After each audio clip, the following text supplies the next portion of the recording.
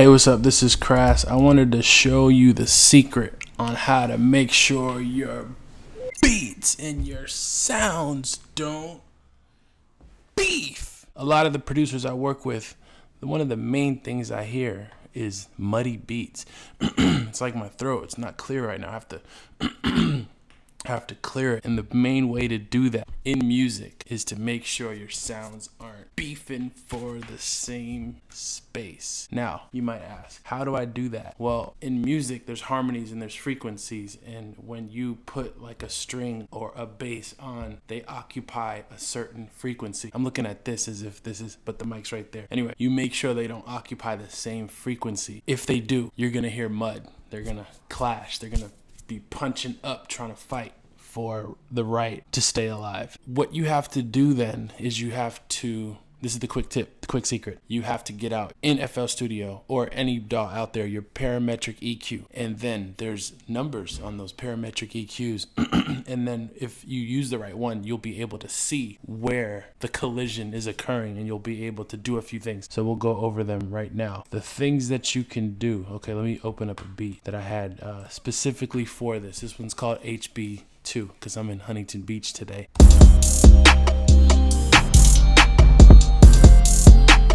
Okay, so the way I'm gonna do it is gonna solo these two, or this one first so you can hear it. And then if you notice, there's a parametric EQ for this sound. And I've already scooped it out, so I'm gonna bring it back up just to show you. So if you're using an EQ that shows you a visual of where the sound is hitting, then that's going to put you in the right position.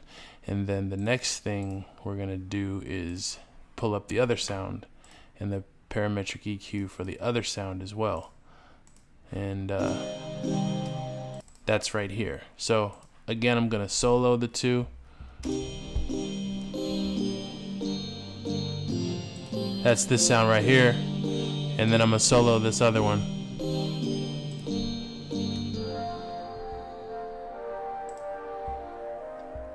So if you notice, this sound right here is occupying the 200 frequency range. You see this, or 500 actually, I'm sorry. You see this 500 right here? It's kind of like the mid range, you know, low, mid, bass, mid. So then you look at your other sound, you turn your other sound back on, and you hear how both together you can't really hear this one. This one is kind of fighting it and is winning. So if you notice, this other sound right here only wants this space in here. So what we can do is we can drag this section down.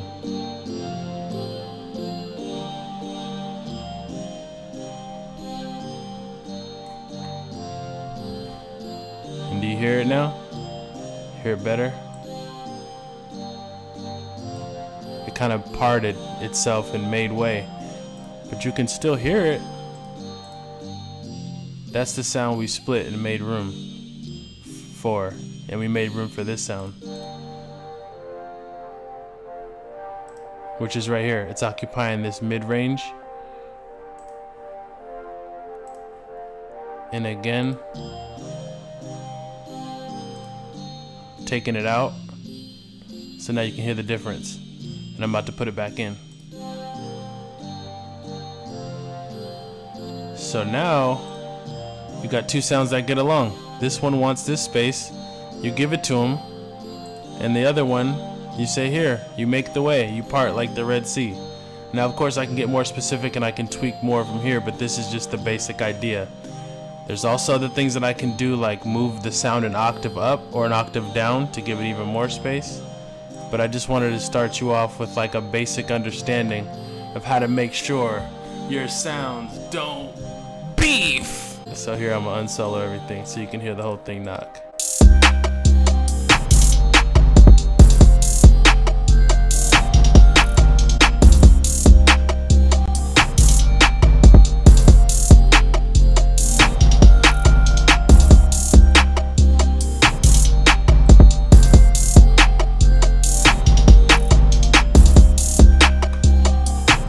Anyway, hope that helps. I'm gonna cut it right here. Hope all is well. Let me know if you have any questions. Email me. It's your boy Crass. Subscribe, like, do all that stuff, man. This is fun. I love this YouTube stuff. I love y'all, man. Shout out to all the producers out there putting it out, putting it down, putting it out. How in the hell do I stop this thing there?